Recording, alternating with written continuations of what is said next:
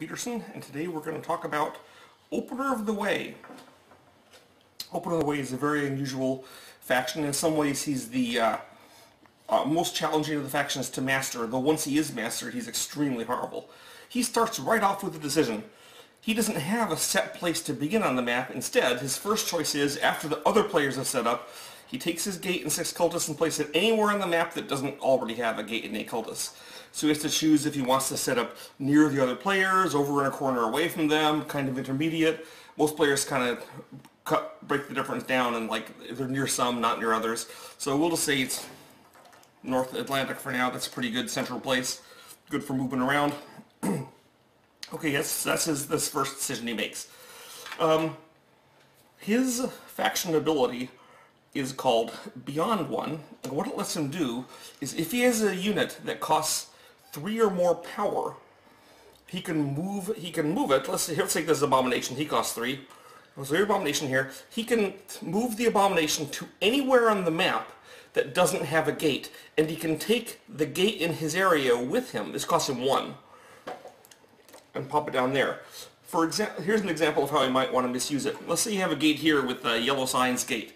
The abomination can pick up that gate and move it here with the controller. In other words, you can do it even with gates that you don't own.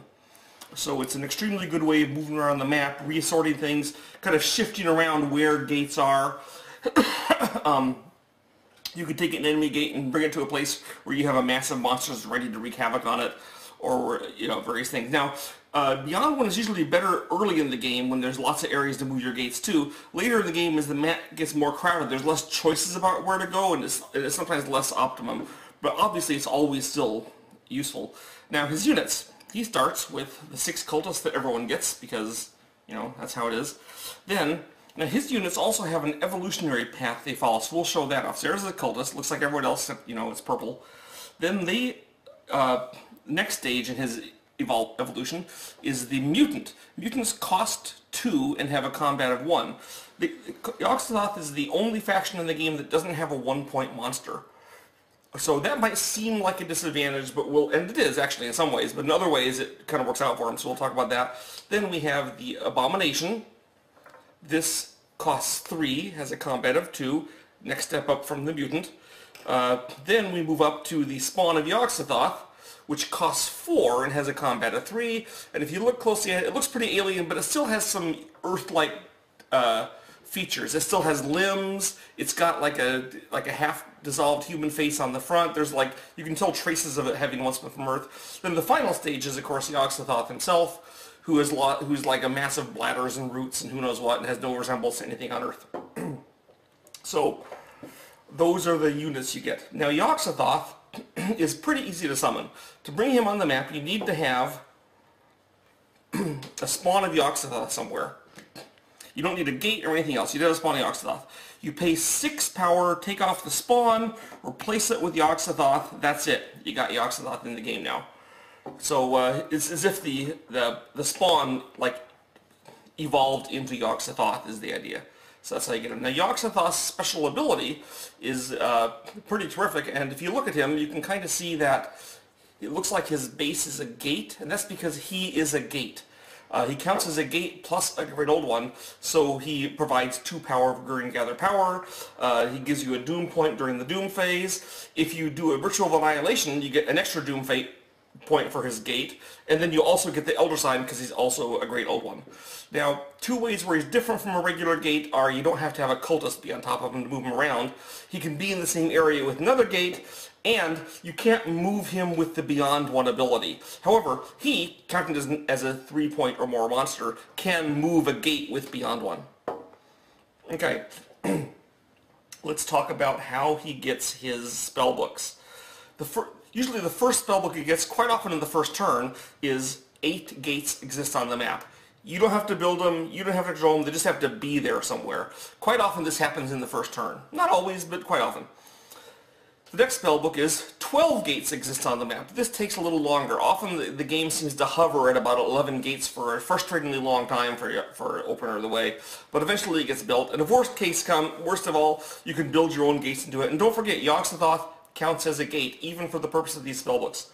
Okay, Next, you have to have units in at least 2 areas containing enemy-controlled gates. Sorry, you have to have, yes, 2 areas with enemy-controlled gates. So you have to move your units where their gates are, or you can, there's ways you can get units there without having to move there. Next is a really fun one. Lose one of your own units in battle. So early in the game, you're declaring battle in some places, actually kind of hoping your guy will be killed, because once he's killed, you get a spellbook. So you wreak havoc on them. Losing the guy is actually good for you because you get a spellbook. It's a lot of fun. Another kind of aggressive spellbook is your Grey Old One is in the same area as an enemy Grey Old One. Obviously, it's safer if you try to do this with King in Yellow than with Cthulhu, but however you do it, it gives you a spellbook. You can often get multiple spellbooks at the same time. You know, you can move Cthulhu into an area with an enemy gate, and that's your second area with an enemy gate. Then there's the Great Old One there, so you get the Great Old One thing. Then you cut combat, one of your guys is killed, you get a third one. You can chain them together. Your final spellbook is Awaken Yog-Sothoth. Everyone has a spellbook every time they awaken a Great Old One, so he does too. Okay, his spellbooks. His spellbooks are unlike other factions because most factions have a spellbook for each one of their kinds of monsters, a couple just for their god, one for the cultists, and his don't. His are all more like generic. I mean, they affect his monsters, but they're not. He doesn't have like a spellbook specifically for the mutants or specifically for the spawn. They're all like, they kind of affect them all in this weird, homogeneous way. So let's look at what his spellbooks do. So, kind of his signature spellbook is the Million Favored Ones. This spellbook lets your monsters upgrade. After you have a fight and the pains and kills are all resolved, then you can promote your surviving monsters into the next step up. Cultists promote to mutants, mutants promote to abominations, abominations promote to spawns of Yog-Sothoth, and a spawn of Yog-Sothoth can promote by shattering and becoming as many mutants as you have in your pool. So it kind of cycles around.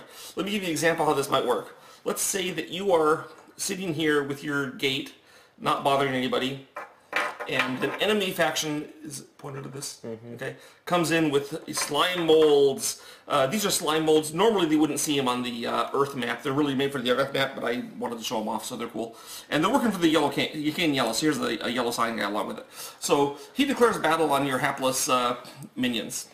Well, let's say he kills one of your guys, and then the rest are, some are pain, some aren't. Well, you can take your units that were in the fight, and there's 4 of them, you have 4 mutants, you can replace them all with mutants. You don't have to, of course, you could place only some of them, but there they are, and you have 4 mutants. Then, you could declare combat in the next round, say, fighting his guys, one of your mutants is killed, his guys are pained out or killed, and now your 3 mutants upgrade to 3 abominations. Then you could fight again, upgrade 2 of the abominations to spawns of Yog-Sothoth, fight again, upgrade the remaining abomination to a spawn of Yog-Sothoth, and upgrade your spawn of Yog-Sothoth back to 4 mutants. And now, from having 4 cultists in the area, you've got a spawn of Yog-Sothoth, 4 mutants, you have like a pretty powerful combat force. Then these guys can begin the path back up, becoming abominations or whatever you want. So you can do quite a bit of, quite a bit of tricks with this upgrading effect. One of the results in the game is that a lot of times players won't want to move into an area where you have a bunch of cultists and attack them because you this is suddenly can spawn a bunch of mutants for free for you, and that is, to say the least, obnoxious. So that's the Million Favored Ones. Next, Yog-Sothoth's only movement ability is Beyond One, where he has to drag a gate along with him, but he does have They Break Through. They Break Through lets him summon a monster at any gate, even if you don't control it. For example, here's a gate with a yellow sign guarded by his mighty slime molds. You can simply spend 3 power and plop an abomination down there. Presto. Then you could fight and level it up with a Million Favored Ones, or not, but you can summon your monsters anywhere they have gates. Even an abandoned gate you can summon at. And then, you can chain this together with different abilities. For example, you can summon a monster there, then on your turn, next turn, you could use Beyond One to escape from the slime molds, have them kind of over here by yourself, then you could capture it, then since you have a monster there, you could summon, recruit a cultist, and keep on going and making things worse and worse and worse. So things can just keep going down the tubes for the enemy. Okay, next ability. Channel Power. This is their sole real combat ability.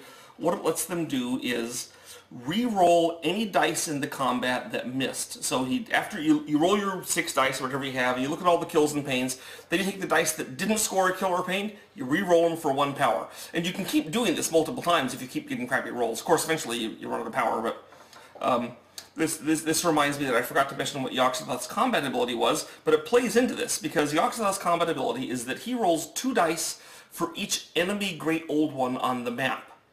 So the more dangerous the environment, the tougher Yog-Sothoth becomes, which is kind of cool. And also, even if he's only rolling like 6 dice, that may not be very much compared to Nyarlathotep or Shub-Niggurath or some of the other Great Old Ones, but the fact that you can re-roll the misses kind of like increases your might a lot in combat. You tend to get a lot more hits than the dice that you roll are, and often people will be discouraged from fighting you if you simply if they realize, oh, he's going to re-roll the misses. And you never have a bad roll, or not as often as other players. Every once in a while you see someone roll a whole bunch of dice for an attack and then just get a crappy roll and not get anything good. But Yog-Sothoth, if that happens to him, he's like, I can re-roll a bunch of dice at once and turn things around. So that's an effective use. Okay, he also has a way of hitting you from a distance. This is called the Dread Curse of Azathoth. You select any area on the map, and for each abomination and spawn of Yog-Sothoth you have on the map, here's 2 abominations, 1 spawn. So you roll 1 combat dice for each of those. So in this case you roll 3 combat dice. You pick an area, you roll the 3 dice, and you apply the roll result as kills and pains to the enemy factions in the area. If there's more than 1 faction, you divide up the kills and pains however you want. For example, if you rolled a kill and a pain, you could say the kill is going on yellow and the pain is going on green, and then they have to take the hits. They choose, just like a regular combat, they choose who takes the hit. No, it's not a battle though, and no combat abilities apply. So they can't use, so like Star Spawn can't regenerate, formless, or rather flying polyps can't turn invisible. It's just death from the sky hidden in the area. There's a couple ways it can be used. If you see someone getting ready to attack you, you can hit them in the area where you are to kick some of them out of the area so they have to come back in. If you see an area where someone's alone, for example, let's say that you've just used your abomination to carry off this gate, and you can't capture it because it's got a monster guard in it. You don't want to fight it because, hey, the monster might roll a 6, and it happens. So instead, you use Dread Curse of Azathoth to hit the area, trying to get 2 kills or a kill and a pain, or enough action so that they're driven off the gate, which is useful. So there it is, Dread Curse of Azathoth. Also, when you pain people with Dread Curse of Azathoth, unlike regular combat, you pick where they're pained to, so you can put them somewhere awkward. And they can even pain to areas where you have units in this case, because it's not a regular battle. They didn't fight you, they were just like something horrible was happening in the area, and they ran away. Okay, now you have 2 very unique spellbooks that are potential game changers whenever they're used. One of these is Dragon Descending. The way it works is, once during the game, when you perform a Ritual of Annihilation, you get double the normal Doom points. When you do this, you flip this spellbook face down, and you can never use it again, so it's only once. So for example, say that at the end of a turn you happen to have 5 or 6 gates, you're doing really well, then you can say, wow, this is the time, next turn, before people come in and take away my gates, I'm going to use Dragon Descending, and instead of getting 5 extra Doom points for my ritual, I will get 10 extra Doom points, and that can shoot you up into the lead from even being behind.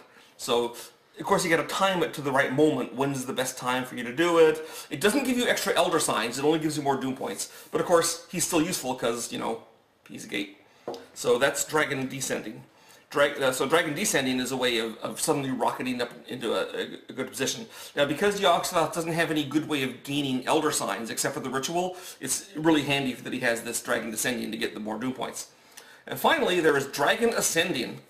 Once during the game, this is not an action, at any time, you set your power to be equal to the current power of one enemy faction. Then you flip this face down, and you can never use it again. So once in the game, some other faction has a lot of power, you don't POW. You copy them, and you've got it. You can use this a couple different ways. One is if you happen to have fallen behind because the mean bullies picked on you, then you can suddenly shoot up and get a whole bunch of power. Another way is if you just spent a lot of power, like say you did a ritual, then you summon Yogg-Sothoth, your power is really low, and the other players haven't gone yet, you can, and one of them has like 10 or 12 power, you can copy him, go back up from 2 or 3 up to 10 or 12, and now you're back in the game, plus you got to pay for your expensive things. So I've seen it used both ways. And typically, Yogg-Sothoth gets a minimum of 6 power this way. Often it's way more. I've seen him get 14 power. It's pretty scary. So if you do it at the end of Gather Power, you could even turn yourself into a competitor for who goes first. And often you can break ties and stuff. So it's a great ability. If you're planning to copy someone that simply happened to get a bunch of power, you may want to copy him before he does his first Ritual of Annihilation. That way, if he does it, you'll have more than him. So this can literally turn you around from being in the behind to being in the lead. And so that's kind of Yogg-Sothoth's thing. He's very volatile. He's got to plan ahead for what he does. When he uses million favorite ones, it might seem like it's an awesome way to take one monster and keep leveling it up, but really it's not as good for one monster because it costs 1 power to level up a monster to make a monster that, costs 1 more than the one you could have just paid it in the first place had the better monster. But sometimes it's good to do that, but usually you want to get 2 or 3 monsters at once you're leveling up at once, and that way you really save the power and get the great monsters. That's Yogg-Sothoth, a very eclectic and unusual faction, not really like any of the other factions. Moving gates around, being gates, level up with monsters appearing at your areas. But he's extremely fun to use. So there he is, and I hope you enjoyed this video.